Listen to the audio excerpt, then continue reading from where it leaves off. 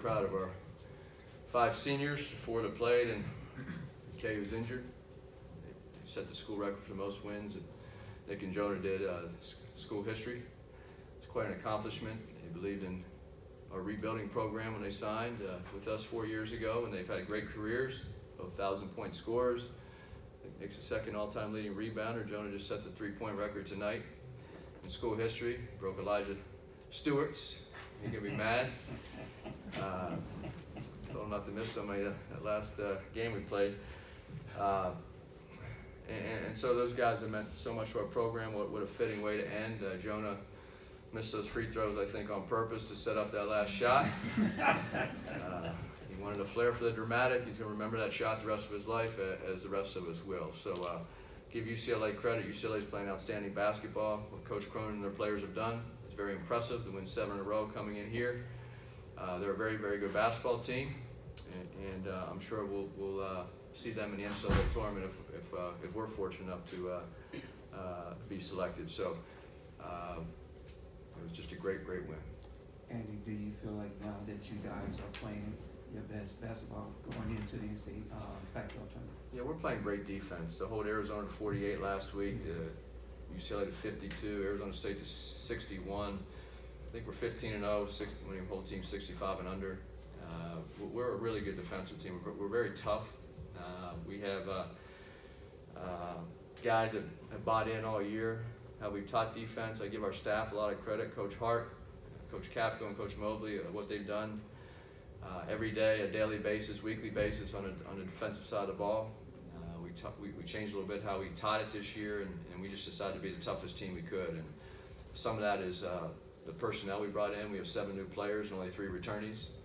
And the grad transfers, Utomi and Adlish are really tough upperclassmen.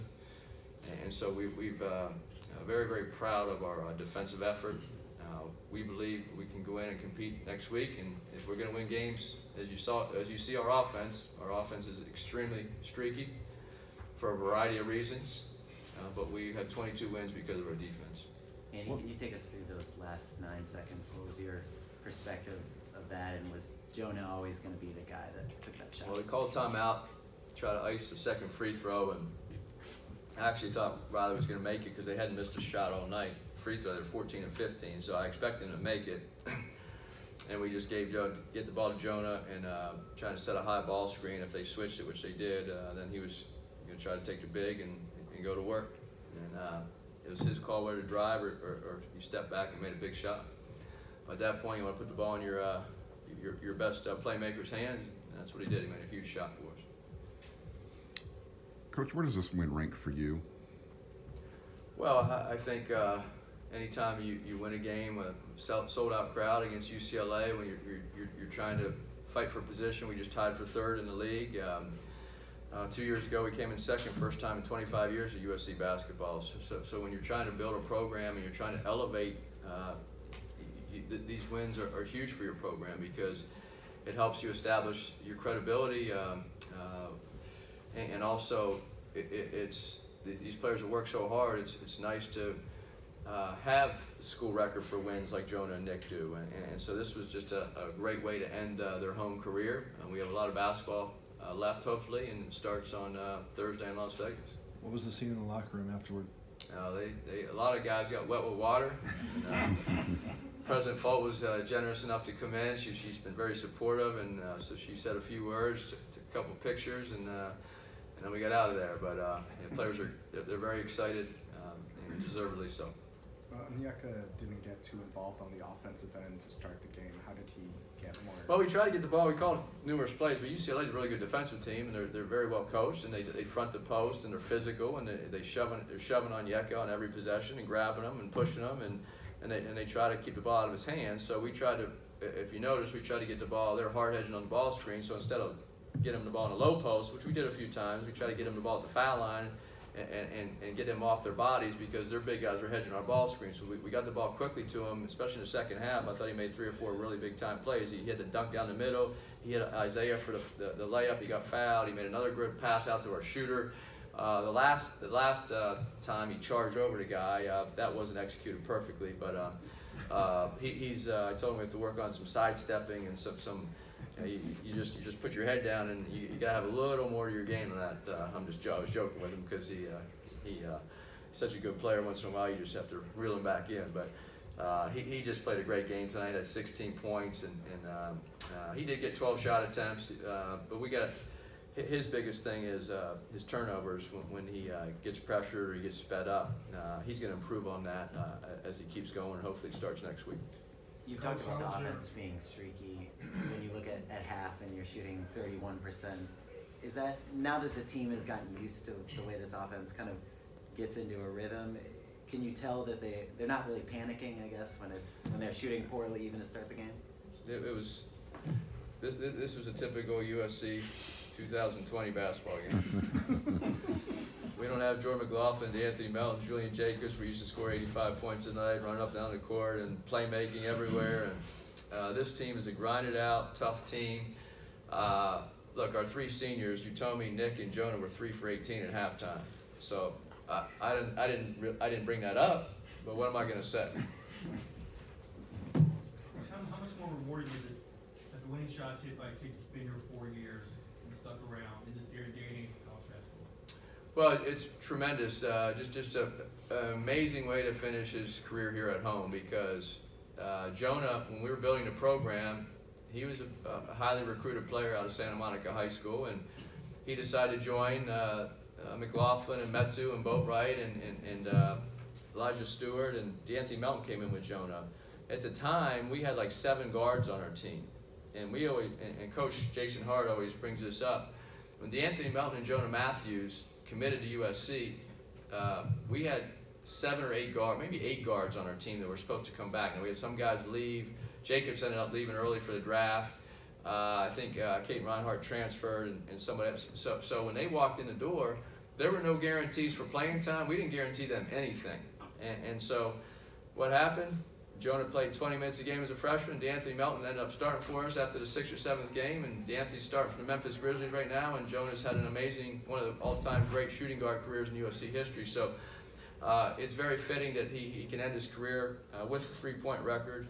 A big shot like that he'll remember, but it's a testament to his development as a player. He's actually a better defensive player than he is offensive player. He's our best defender. He's probably the best guard defender in the Pac-12 right now, and so I can't say enough positives about how he's developed as a player and what he's meant to our program. Andy, the fact that Jonah is the son of a coach, how much does that factor in? I mean, are there things that you notice during a game or during practice that kind of lock that in? Yeah, his father Phil has been a long-time basketball coach at a variety of levels, head coach, assistant coach. So he grew up around the game, and as I did as well. So I think as a coach's son, you pick things up, and Jonah's basketball IQ is as high as any player we've ever coached. And a lot of that stems from his basketball family and his father, just being around it.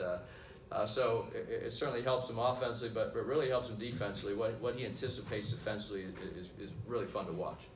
Coach, what is it about your program that had you bring in 7 guards in one time, and then have guys stick around for this long to kind of see their career through? Well, you have 13 scholarships on a roster, and it just some classes are smaller, some are bigger. Sometimes you need to bring more guys in this day and age, you don't know when guys are going to leave early for the NBA. Some players will transfer. There's over 1,000 transfers in Division I basketball, and we've had our share as well. It's an average of about 2.5 per team per year.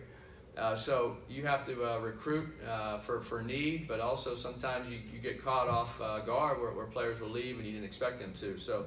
But in that instance, we always give Jonah and D'Anthony credit for walking in the door, knowing that there were so many players that were probably ahead of them in the depth charts. But by the first game, they're out there playing big minutes as freshmen and helping us win. We won 26 games, that school record. 26 games that year, won 2 games in the NCAA tournament. So that competitive spirit of Jonah showed, and especially as well as D'Anthony. Now Nick came in same time, and Nick had Shemezi and Metu and Benny Boatwright in front of him. And what Nick did, he just worked like crazy, and as a freshman, he would come off the bench, and then when Benny got hurt, he got hurt twice, that year and the following year.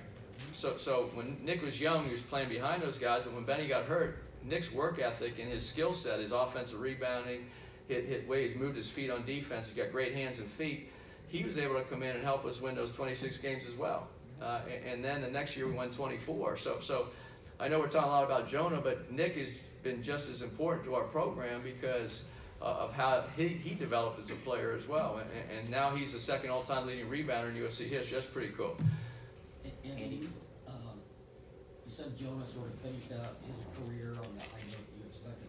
What was your thought when Nick picked up the flagrant foul?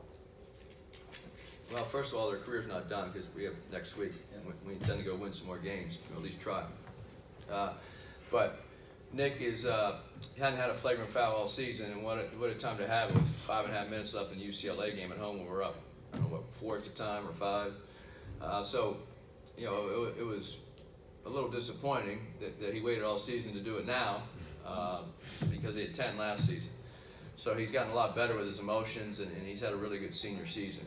But we expect him to come out in Las Vegas next week and play some ball and really help us win.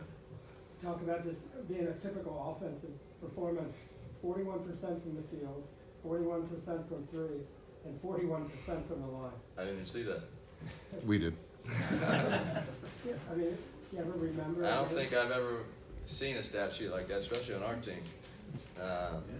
Yeah, free throws. Onyeka's a 75% shooter, and he missed 2, and Jonah's a 78% shooter, and he missed 3. And when you're a coach, you want your best shooter shooting them, right? It only makes sense. And those are 2 of our best shooters on the team, and Utomi's one of them as well. So Onyeka, the thing in high school, Onyeka never missed a pressure free throw. Never. Watched him for 4 years. Onyeka never missed a pressure free throw, and I'm going to remind him of that tomorrow, and he better not miss another one. What does it mean to get the top 4 seed and get that bye in the first round? Well, we're tied for 3rd in the Pac-12, and I'm not sure what seed we're on, for 3 or 4, but it really doesn't matter at this point. The Pac-12 is an exceptional league this year. It's as good as it's ever been. It's very deep. You see a lot of good teams have the bottom of the league is not a bottom. Washington is I think currently last in the league and they're as talented as anybody. So when you play Washington, so our league is very, very deep this year, and anybody can beat you. So the Pac-12 tournament I think is wide open. It means a lot for us because you get that day, that extra day of rest. If you want to try to get to the championship game, I think that extra day of rest certainly will help. But at the same time, any team can win games in Las Vegas starting on Wednesday. Great. Okay, thank you very much. Thank you.